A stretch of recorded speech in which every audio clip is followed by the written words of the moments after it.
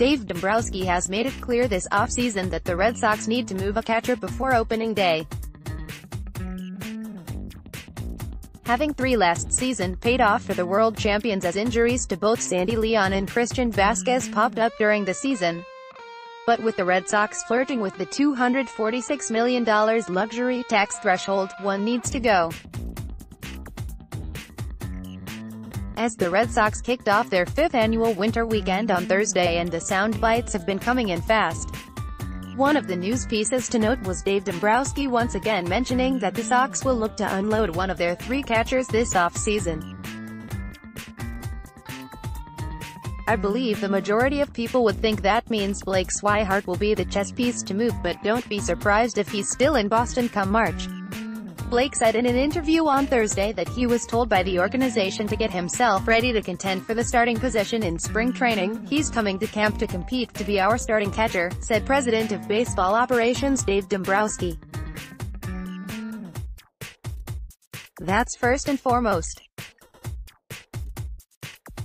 He's also in a position where he has the ability to do a lot of other things, so we can keep his bat in the lineup when other guys are catching. He's gonna be an important part of our club, competing for that starting spot." That's a huge show of confidence from the boss to Swihart, and definitely sets the tone for what the Red Sox are looking to do in 2019. Now, this doesn't mean he's guaranteed a spot on the roster, but he seems to have the eye of the front office on him.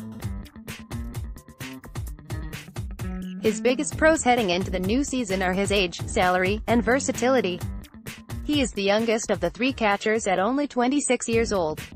He has plenty of life left in baseball to continue honing in on his craft. Blake has spoken about his work ethic and desire to continue his career in Boston. "I think I've been in every trade talk since the day I got drafted. It's kind of just the same thing over and over, from the trade talks. I just wake up every morning and get my work in. I'm still part of the Boston Red Sox, so that's what I'm focused on." Swihart fully understands his number could be called at any time and he'd have to pack his locker up. Having that understanding and yet still coming in every day to punch the time clock without hesitation is a great mindset. Looking at the wages of the 3 catchers, Blake has the advantage again, as he's set to make only $910,000 in 2019. Leon is scheduled for $2.48 million, and Vazquez $4.52 million. So with Boston needing to free up money and free it up fast, Swihart looks once again to be the safe choice to keep on the roster. Finally, we get to the versatility that Blake Swihart offers Alex Cora on a daily basis. In 2018, Swihart played 6 different positions and never flinched at any of the job assignments.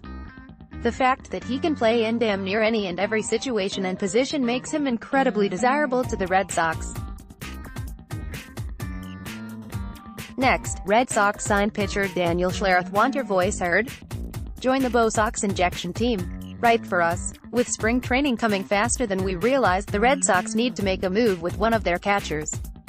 Blake Swihart feels like the player that will benefit the most from the need to make the move as well as free up the cash. With the front office seemingly behind him, Swihart is in a great position to have a breakout 2019 campaign.